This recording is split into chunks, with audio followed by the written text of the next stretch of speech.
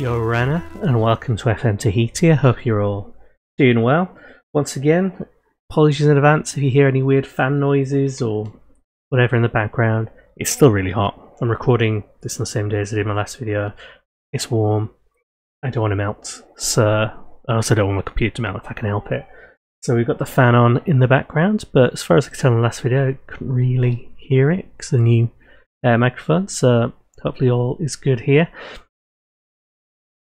We had the draws done for the O-League, so we've been drawn against Bar in the O-League quarter-final, and we've also been drawn in the semi-final against either AS Magenta or Team Wellington. So probably Team Wellington if we get past Bar. We've got a little while to wait until then, so this is where the fixture list gets a little bit thin. So we've got a couple of important matches. We're going to play the Moria match and the Sky Brights match. They're two kind of key matches in this episode. If we look at what's going on, it looks like we're 6th in the Premiership, because we are. But we've also got about 2 to 3 games in hand on some of the teams above us. So AS Chance and Humpbacks are joint top, 23 played, 50 points. Moria have got 2 games in hand on them. So I imagine Moria will jump up again because Moria were playing in the O-League just like us.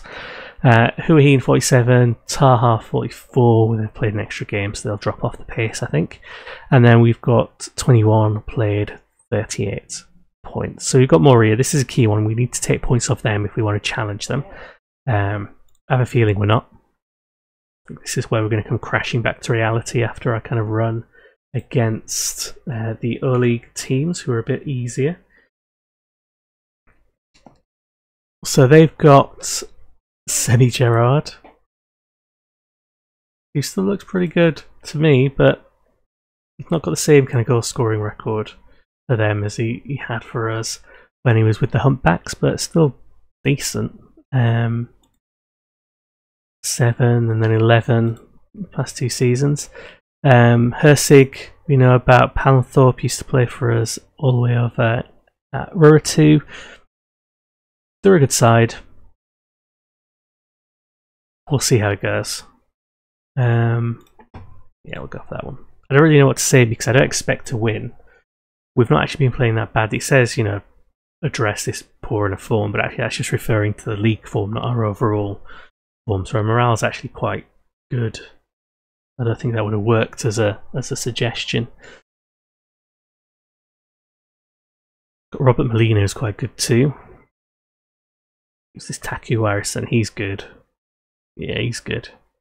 So sticking on a short list, shall we? Hersig used to play for us at Ruratu. I mean, he didn't really play much for us because we didn't give him opportunity. Nicholas Bailey's alright. Stephen Dibbolt. Glenn Palanthorpe. Decent central defender. Molina with free kicks. Smith manages to palm it away. Hersig tries to follow it up. Good block. Tamangara getting involved there, doing this bit of defensive work. What you want.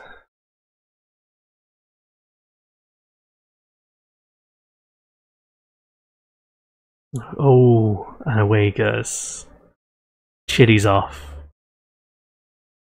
He just tried to sweep his leg completely.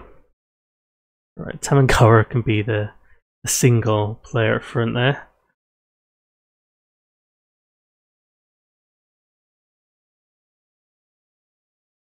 Yeah, it has left us in a lurch. This isn't really the team we wanted to be a man down against, but I guess at least it's a striker. Maybe we can squeeze out a draw or something. Chili red.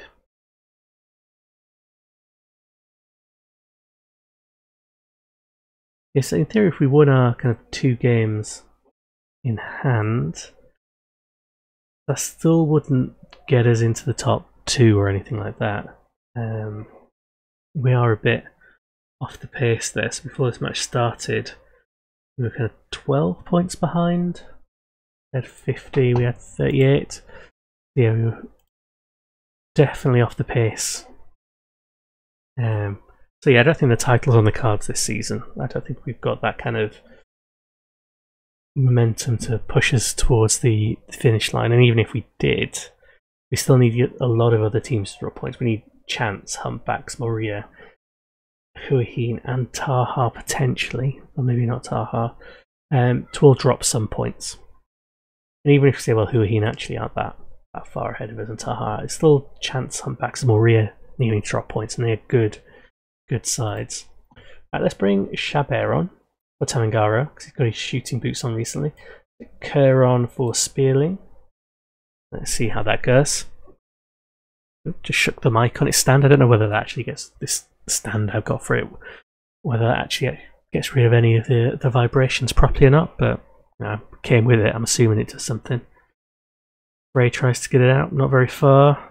Oh, it's going to go whip back in, isn't it? Maggie tries to get rid of it. We hold on for a draw. That's alright by me. As dull as this match may be, that will do. It does sort of demonstrate we don't have that cutting edge yet. We're not at that stage where we can compete with every team. I think we're a top 5 team, definitely, from the way we've been playing this season.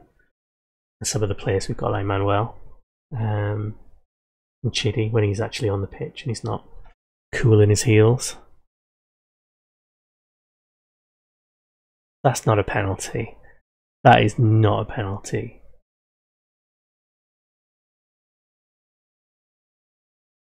What did he do? Good tackle the first time and then Wolf fell over.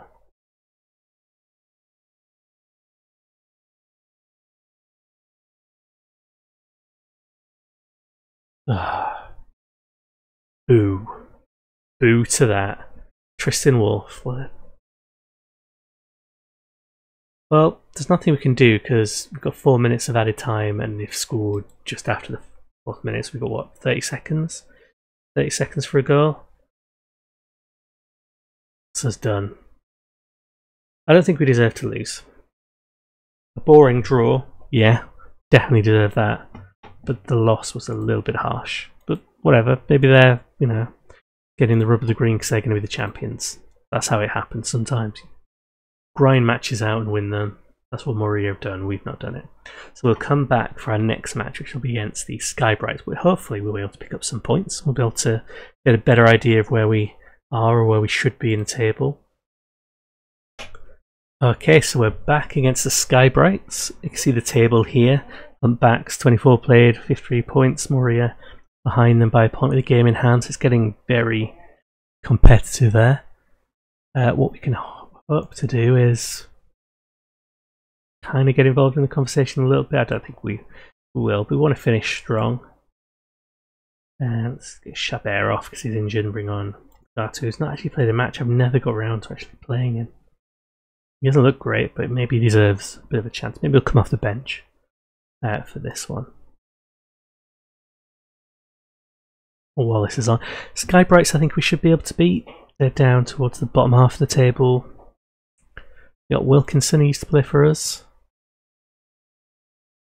Anyone else? Well, Daniel's quite good. We tried to get him a few times, I think.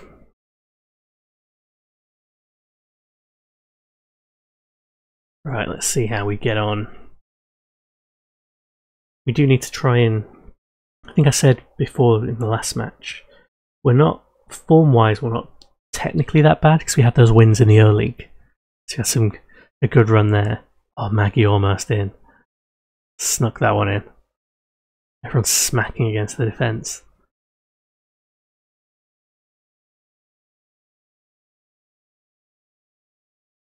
Yes, we had that run, but in the league we lost to Moria, we lost to the Humpbacks. We lost or drew another match as well, so like our past record in the league's not fantastic right now. You need to try and address this, and this is one of our sort of games in hand as well, so it kind of brings us oh, there we go, Tamangara. He had to jump a bit for that one as well, he's already a fairly tall lad. Oh, what a throw in. There we go, that's some proper Rory Delap style throw in, isn't it? I do love a good long throw in. When I've done the kind of stats analysis of my team and the attributes that kind of link to success, one of the things I tend to find is that long throws are linked to the amount of goals scored or chances created. Just because the way I've set up my set pieces. So I do go for a lot more long throws. It is kind of important to that, and it's kind of successful. It's one of those kind of no-brainer relationships that the data kind of wheels a little slick little pass that by Jean-Baptiste.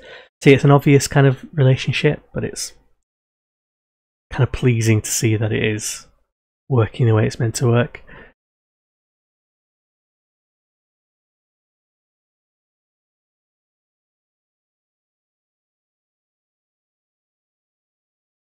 Muller. That's Smith. Let's see if we can launch an attack from here. Maggie's going to go along, he's got to. Wallace is free. Had no support and he's just off the pace. He's not the fastest anymore, is Wallace. He's not even that old, he's just not fast. Good pass by Lance. Spread it wide. Ray's going to try and get it in. Tamangaro's. Oh, Jean-Baptiste. Say Tamangaro's looking for another one. He didn't need to. Jean-Baptiste had that. Pile driver from the edge of the area.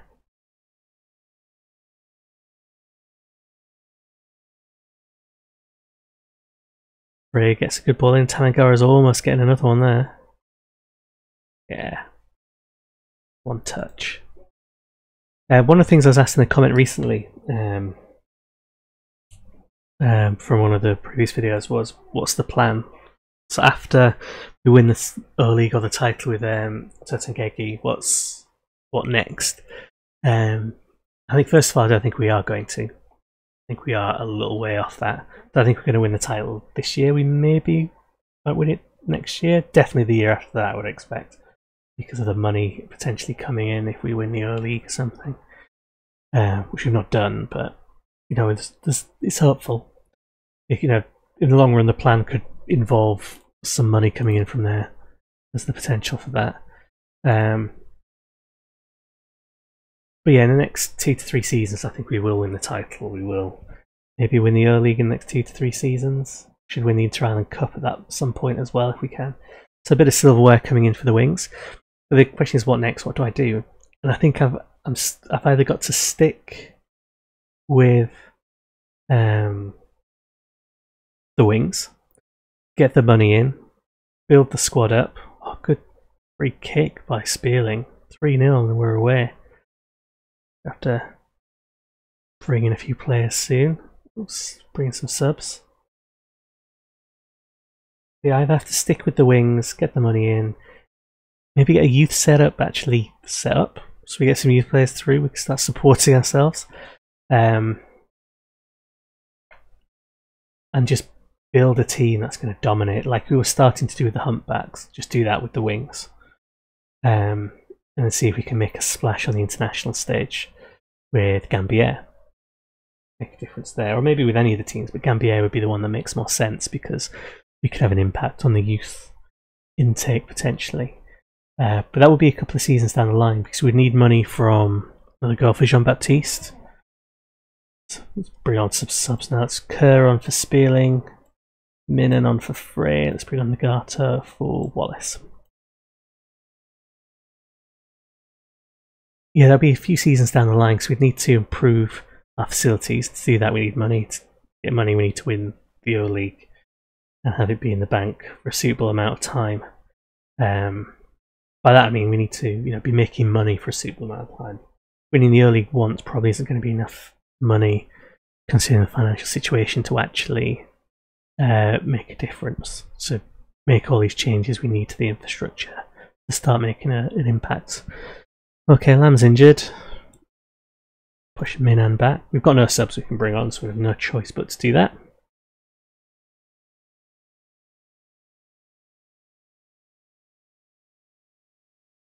Or the alternative, if we don't stick with the Wings, Talangaro looks offside to me, but whatever. The other option is to take a squad that's already got good infrastructure. So we could go back to the Humpbacks maybe, if they'd have us. Or we could go to another team in Tahiti where they've got some infrastructure, and take over like a Tahiti-based side, because their national team's already got to the World Cup. If we want a chance of having some success, they've got a better base to work from. They've got a bigger player pool. They might have more resources. If it's a team that's been in the Premiership for a while, then they'll have a better rep, better attendance, better cash flow. So it's kind of that we either stick with the wings and build them up, which will take a bit longer, or we move on to another side and quickly get success with them and then build from there.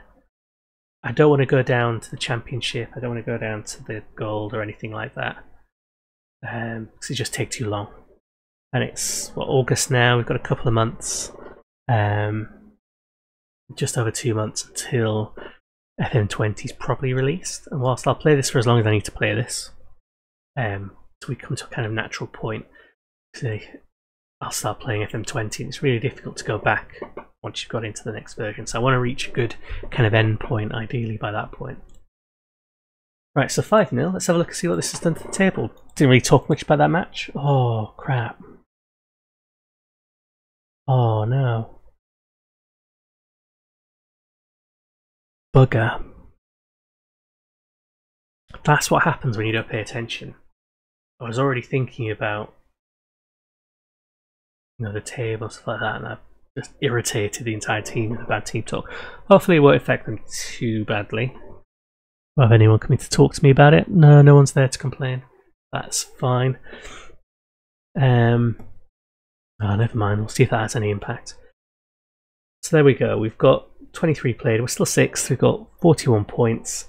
We are 6 behind Taha, but they played 2 more than us. So we could end up on 47, just like them. But we're also 9 behind Chance, where we've got the same amount played. 9 behind Huahi, and we've got a game in hand on, so that could be 6. We are 11 behind Moria, same amount played, and we are 12 behind Rutu. We've got a game in hand on, so 9. It's a big gap. We've only got 7 games left to play. No, that is not true. We have got 5 games left to play. We've only got 15 points to play for, if I'm right. 1, 2, 3, 4, 5. Yeah, 5 left. We've only got 15 points. The most we can finish on then is 56. The title's pretty much an impossibility at this stage. Interesting though, I'm looking at this screen. See, Yanin's got 15 goals for Taha this season. The goal machine's doing it for someone else. It's 15 league goals as well. He's got one extra cup goal, so it's not that big a difference. But he's done all right since moving to Taha. Maybe Taha's where we go if we need to. Right, so we'll end that there. We'll probably come back for this bar match.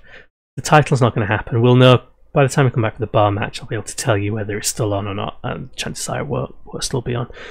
So the OCL is the only kind of silverware we've got left to play for, apart from the Pride Trophy right at the end of the season. So thanks for watching, as always. I'll see you in the next episode.